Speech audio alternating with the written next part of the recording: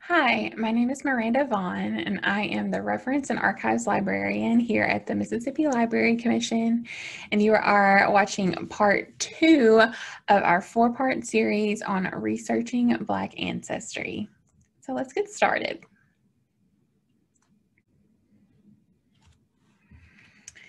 Okay, so if you watched our first video, part 1, it was just an introduction and an overview of how to get started with researching Black ancestry, some information about how to get started with genealogy, some tips, and just a general introduction to what we're going to be doing here. In part 2, we're going to start looking at actual resources that you might want to use for your genealogy research. And we're specifically going to look at national records. This says national records, really it's just records that aren't directly related to Mississippi or housed in the state of Mississippi. So some of these are databases, some of them are websites, some of them are government institutions. There's just a variety here, and this is not all of the resources at all, but this is just a nice list to get you started. It's got to give you an idea of where to look for some of these resources. So first of all, the census is going to be your best friend for any of your genealogy research. Just a little background information. The census first began in the year 1790. When it first started, it was basically just a few questions. You're basically just listing who's in your household, starting with the head of household, of course, white male, who is the head of household. Then they wanted you to list your anyone in the household who was a free white male, 16 years or older, and that was for military purposes. Most of these questions in the census are going to be asked for taxation purposes, military purposes, things like that. Then any males under the age of 16 in the house, then any free white women, then any other free persons, and then the enslaved were listed last. And it was just kind of like, how many enslaved do you have? And that was the end of it. Over time, though, there have been a lot of questions added, obviously. If you looked at our modern day census, there's a lot more questions. The census is kept confidential for 72 years. So it's taken every 10 years, and then it will not be released to the public for 72 years. So the last census that was released to the public was released in 2012, and it was the 1940 census. So if you're doing research this year in the year 2021, you're only going to have access to the years 1790 through 1940 to look at. And then next year, 2022, the 1950 census will be released, and so on. So just a heads up about that. If you're looking for anything past 1940, you're not going to get it until next year. Most of the information that is presented on the census is about families. You have like the list, the head of household, and then everyone in the house underneath him. This obviously is going to help you out tremendously with figuring out who goes where on your family tree. So that section is really important. There's also economic and vocational information that is listed on there as well, race, age, gender demographics, and things like that. And I did want to point out, because the census records are so vital to genealogy research, that most of the sources that I'm going to mention today are going to have access to census records, so you can find them pretty easily. And this is just an example that I wanted to show you of how the questions kind of changed over time and evolved and got a little bit more detailed. This is an example of questions that were on the 1850 census. So instead of just listing the number of enslaved people and then moving on, they added more questions that would give you more details about the enslaved. So this, of course, can be helpful when researching Black ancestry so that you can differentiate between them a little bit better. Of course, they ask the sex, the age. If they were Black, you would put a B for Black. If they were mixed race, you would put an M for mulatto. So if you see that on any of the records from this time and maybe surrounding censuses as well, know that that's what that stands for.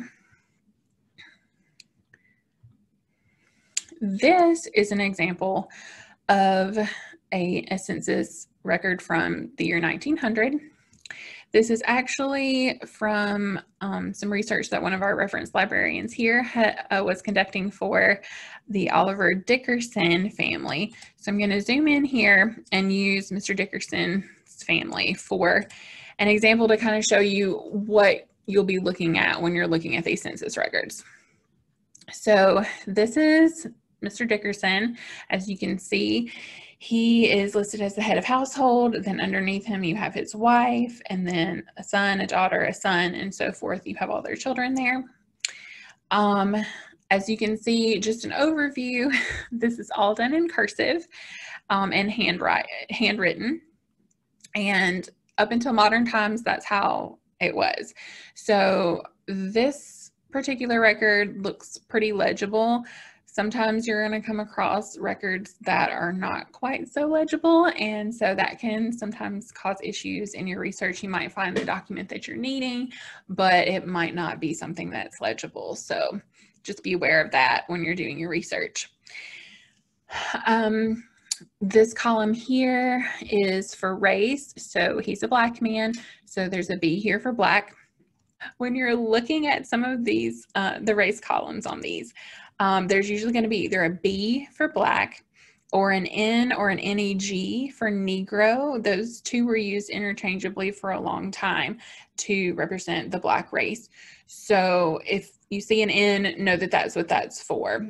But you'll either see an N or a B usually there. The next column is gender. So he's a male. There's an M there. As you can see, his wife is an F for female, and so on. Then this section is for his birthday, the age. The next one is an M for married, and of course his children have S's for single. How many years they've been married, 14 years on here. This next section is for his wife to answer about how many kids that they've had and how many children are still surviving or who didn't survive. Then here you have birth information. So he was born in Mississippi. The next column, oh, sorry. He was born in Mississippi. The next column is where his father was born, which is Maryland. His mother was born in Georgia, we see. And then the last column is more about like occupation and home ownership, or the last few columns. So it says that he's a planter farmer. He spent 0 years unemployed. These three questions right here, you can see he answered yes to. Those are about whether he can read and write and speak English. There's an O here for he owns his own home instead of renting. He owns it freely. There's not a mortgage.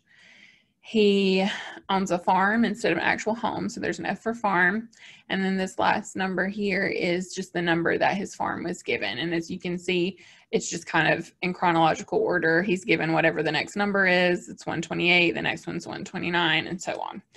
So that's just to give you an idea of what kind of information you would be looking at on the census records, what exactly they look like as far as the handwriting and how legible they are. And yeah, just to give you an idea of what you'll be looking at when you're actually looking at census records. The National Archives and Records Administration is a good national resource. They have, of course, census records, military records, court documents. Their court documents are going to be federal courts, not state courts. So if you're looking for something that's from a state court, then you're probably going to find it more likely at a state archive or a state library. Everything that they're going to have is federal. So federal agencies, all of that. They have immigration and naturalization records. I'll go to their website so you can kind of see what that looks like. They have resources here for genealogists that you can look through. You can look through their microfilm catalog. The National Archives doesn't have a lot of digitized collections, so a lot of the records that would be of interest to you, Researching Black Ancestry is going to be something that you're going to have to see like on microfilm, or something that you're going to have to either see in person, or for a fee, you can write to them and they will do the research for you and send you what you need. So it just depends on what's more convenient for you. Some of the records that they have are found at other places, so I encourage you to not jump into paying for things before you search elsewhere for some of the records that they have.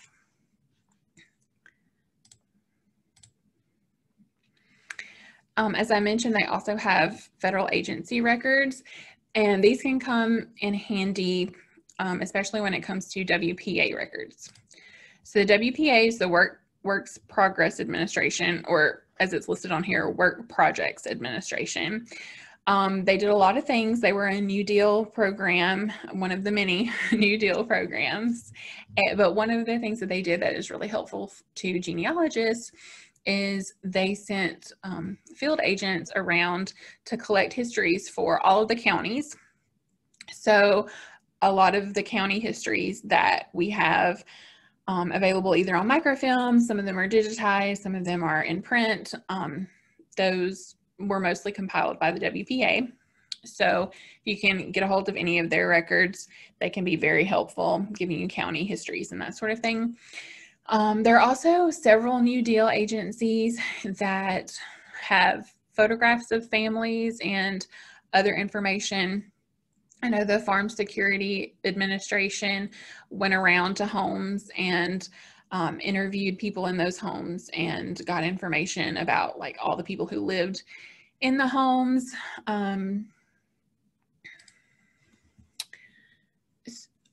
They went around to homes, got information from all of the people who lived in the homes to try to figure out who needed to be rehoused in these federal housing units that were to help farmers who had lost their farms or were in the process of losing their farms during the Great Depression. So a lot of those records have photographs because the field agents would actually take photographs of the families in front of their homes in order to keep on file.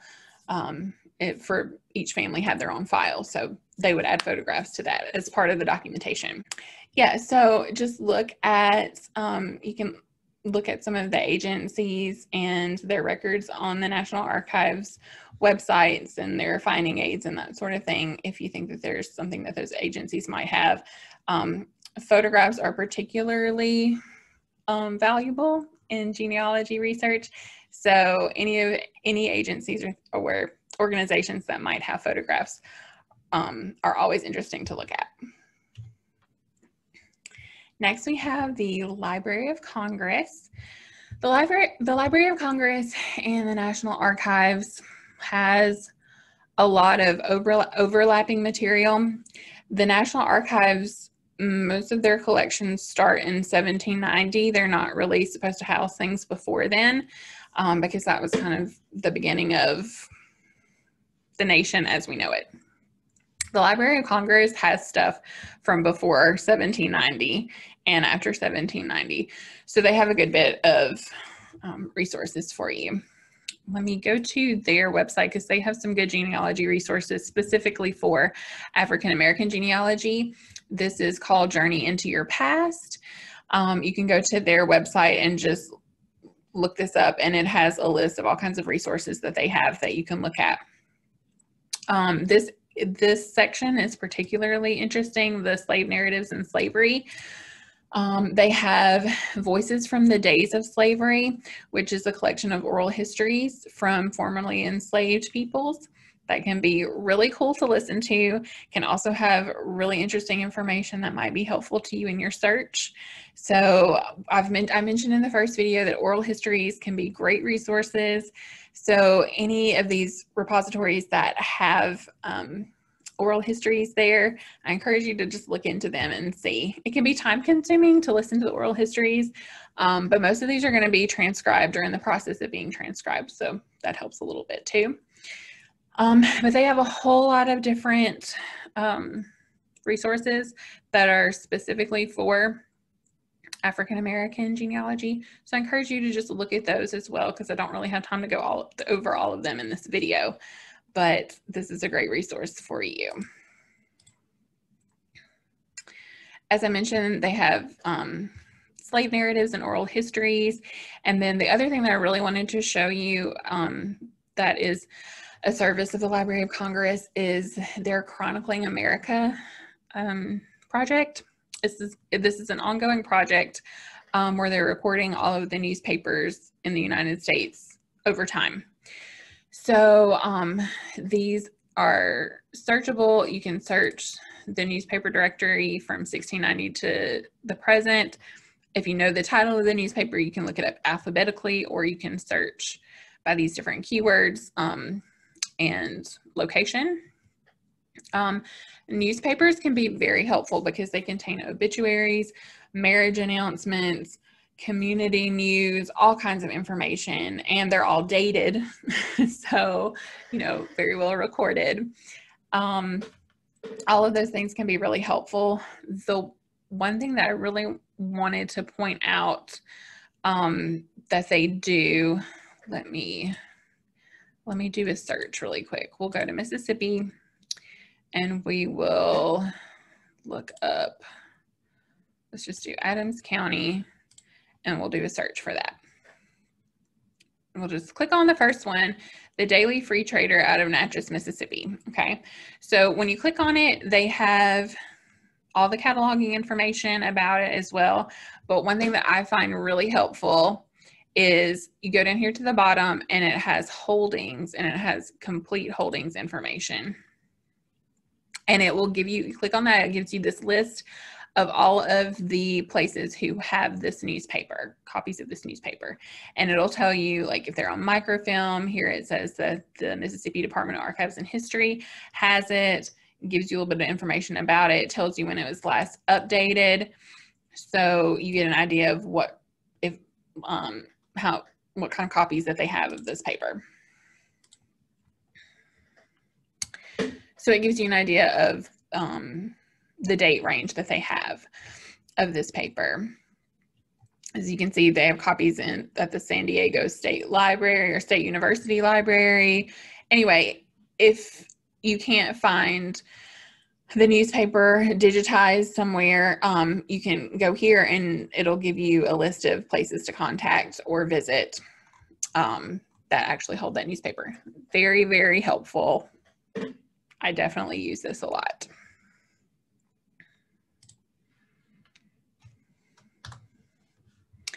Ancestry.com. Ancestry.com is probably the most well-known site that's used in genealogy. They are a subscription service, so you can either pay for a subscription, which I think it starts off at like $25 a month or something like that, and they have different packages that you can subscribe to. Or you can check with your local library. Some libraries have their own subscriptions, and you can, if you're a patron of that library, you can access Ancestry.com inside the library. So this is Ancestry Library, and this is what it will look like if you are using Ancestry.com from your local library or from a library. And you just click on Begin Searching, and you can get as detailed as you want with the people that you're looking for. I'll just go ahead and give you an example with our Mr. Dickerson that we were looking at earlier. He is from Coahoma County. So I'm just going to click on Coahoma County, Mississippi. I think his birth year was 1860. If you know for sure, then you can click this exact to this year. It gives you those options, or if you're not really sure, you can unclick that. And let's do a search.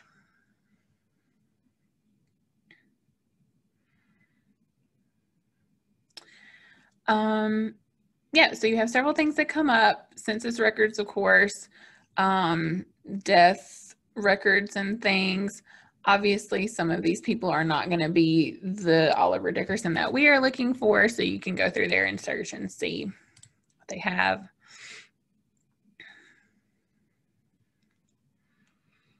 This is his wife's name, so this is going to be, and he's a planter farmer. Father's from Maryland, mother's from Georgia, so that's going to be our guy. So that's just an example of, oh, and this is actually the census that we were looking at earlier from 1900. Small world. You can also look at, they have charts and forms that can help you when you're organizing all of your information. This, as you can see, looks kind of like branches out kind of like a family tree. So you can look at those if those would be helpful for you. There's a learning center here. They just have a lot of different things that you can look through. And this will help. They have African-American research information as well. This is actually a really good resource because it tells you kind of how to interpret documents when you're researching Black ancestry. Of course, as I mentioned before, and I mentioned here, start with the present and then work your way backwards.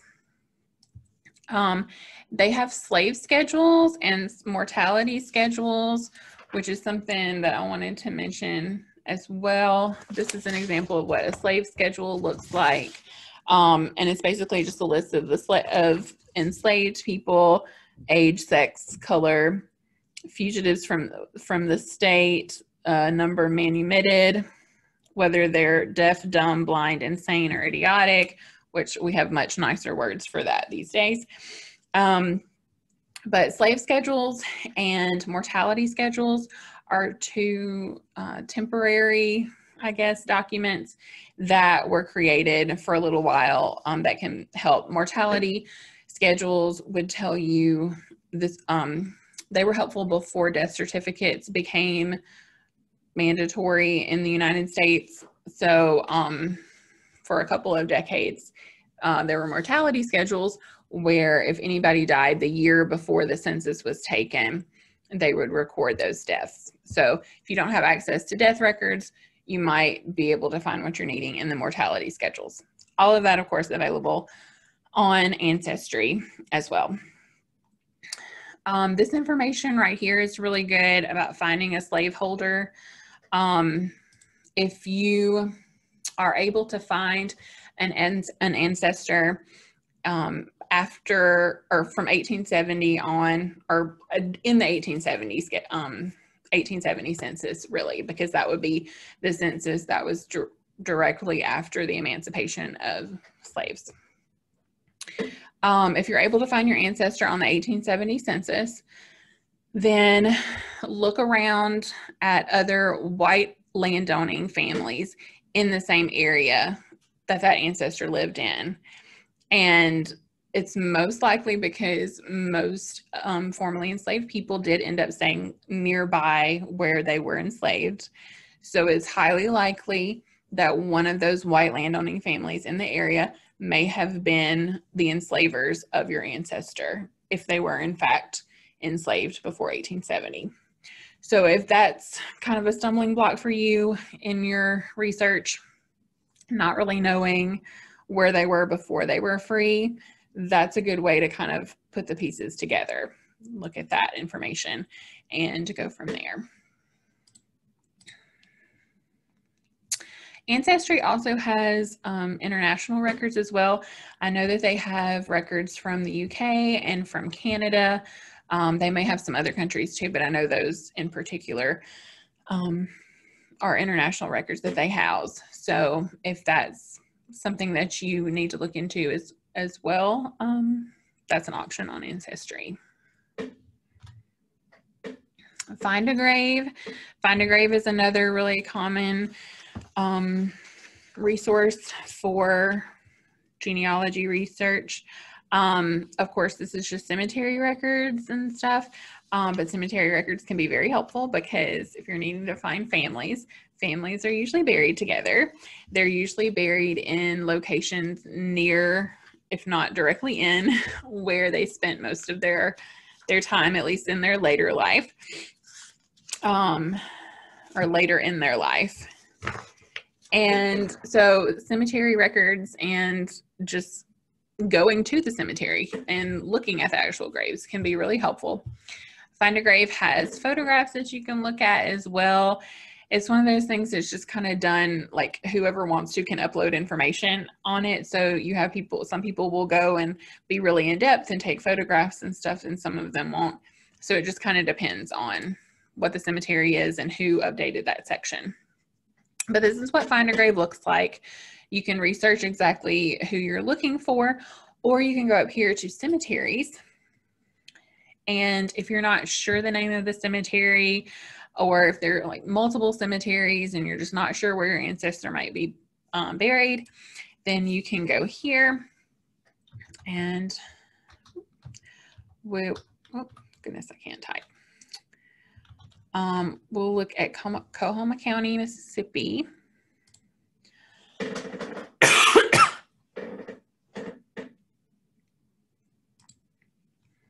You do search, and it gives you a list of the cemeteries in Coahoma County that you can just click on and look through and see what information they have, and you may be able to find your ancestor that way. So that's an option. It's a free site, so you can work on this from home. You don't have to necessarily be at a library or archive to look at Find a Grave. So that's also a good resource. These three I really wanted to just briefly mention: Heritage Quest, Family Search, and RootsWeb. Heritage Quest, I'll take a second to show you what it looks like. It's a database that if your public library doesn't have access to Ancestry.com, it's possible that they might have access to this instead. And it's just a database that you can look through. You'll see, like, you can look through census records and like click on the census from 1940. As you can see, it looks a lot like the Ancestry search page as well. But you can fill in as much information as you have to help with the search. And it's also, I believe it's powered by Ancestry. So they kind of work hand in hand along with the National Archives. So this is another option that you can go through your library to search. And Ancestry probably has the most resources, but Heritage Quest has a lot as well. So like I said, if you can't access Ancestry.com, then maybe check out Heritage Quest instead. FamilySearch.org is one that's also gained popularity over the last few years. It is a free service, so you can access this from home. It doesn't have the resources that Heritage Quest and Family Search have. A lot of their resources are from genealogies that have already been worked on and researched. This is actually a website that I believe was started by the LDS Church. Yes, the Church of Jesus Christ of Latter-day Saints. So that's separate from Ancestry and Heritage Quest. They kind of like do their own thing, but you can have a free account here, and they have helpful resources here. It's worth checking out.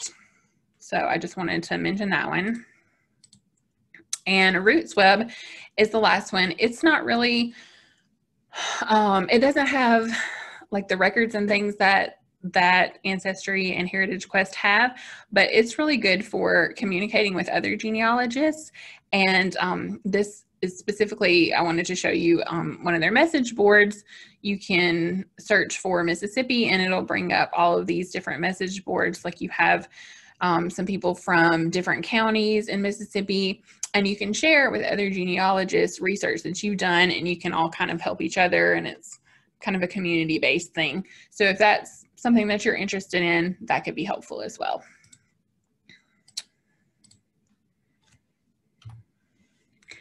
Newspapers.com is a really great way to access newspapers. Again, it is a subscription service.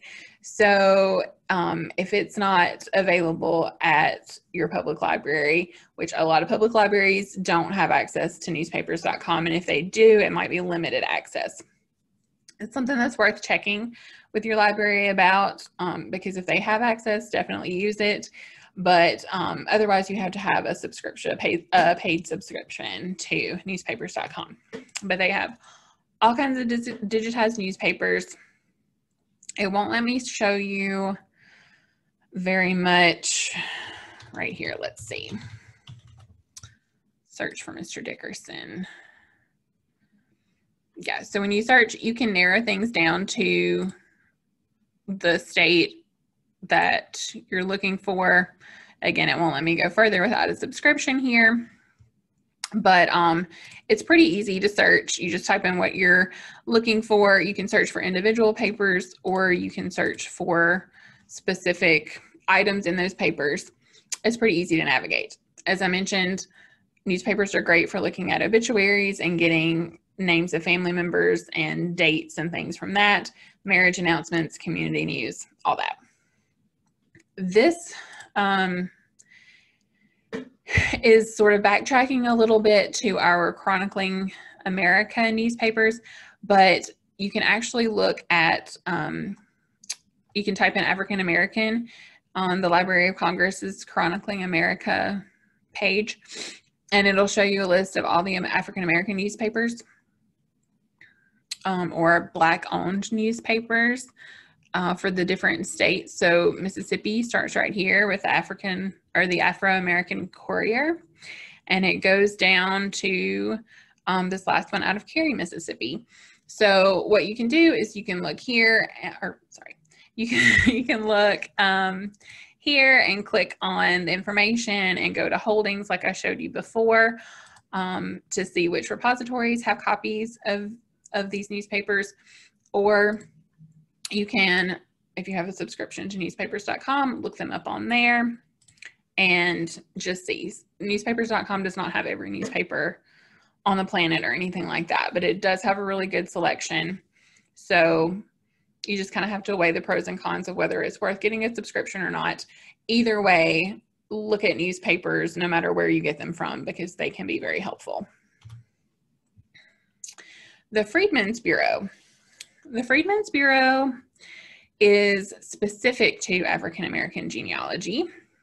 I'm going to pause for a drink. The Freedmen's Bureau is specific to Black Ancestry, actually. It can be a very, very good resource for directly after the Civil War and early on in the Reconstruction era. So a little bit of background information about the Freedmen's Bureau. They were a federal, they were created out of a federal act that was passed by Congress to provide food, shelter, clothing, medical services, and land to displaced Southerners, including newly freed African Americans. They also established schools, which you can see in this photograph here, the Freedmen's School. They established schools all over the South, supervised contracts between freedmen and employers. This, of course, was to ensure that there wasn't any kind of hostility there, and you didn't have former enslavers trying to re-enslave the emancipated enslaved people. So, and they also managed confiscated or abandoned lands. So some of the records that they created that can be very helpful in researching Black ancestry, they have medical records, local census records, marriage records, and they also have information about former enslavers, and they have the names of the slaves, the formerly enslaved as well. So they have a lot of good records that are specific to African Americans. The National Museum of African American History and Culture has some information on the Freedmen's Bureau here on their website that I just wanted to show you. They have a transcription project that's going on here. So that might be of interest to check out, and a little bit of history about that as well. The National Archives, of course, as I mentioned, houses microfilmed copies of Freedmen's Bureau records. And this is accessed frequently. I know at the one in Atlanta, the National Archives branch in Atlanta, you can read more about those records here. And you also have state archives that house Freedmen's Bureau records. And Ancestry.com also houses Freedmen's Bureau records. So again, if you have a subscription to them, to Ancestry.com, you can access some of these records as well. So there are multiple repositories that have Freedmen's Bureau records. If you're looking for an ancestor that was around during Reconstruction and right immediately after the Civil War, the Freedmen's Bureau records can be very helpful. So definitely check those out. That's all of the records that, or the resources that I wanted to mention in this video. Of course, as I said, these are only a few. These are some of the more commonly used ones. There are many more out there, but this is just a good list to kind of get you started and give you an idea of what repositories house what records. So in the next video, we're going to be talking about Mississippi resources. So all my Mississippi folks, stick around for that. And then our final video, we're just going to do some additional resources and guides for you as well. You can contact our reference staff if you have any questions about anything that we mentioned in this video. If you're a librarian and you need some help with some genealogy research, or if you're a genealogist, if you're researching your own family history and need any kind of assistance or more information, our reference staff at MLC is always glad to help. As you can see on the screen, we have our contact information, so don't hesitate to reach out to us. We love to help people with their research. So thank you for tuning in, and we will see you next time.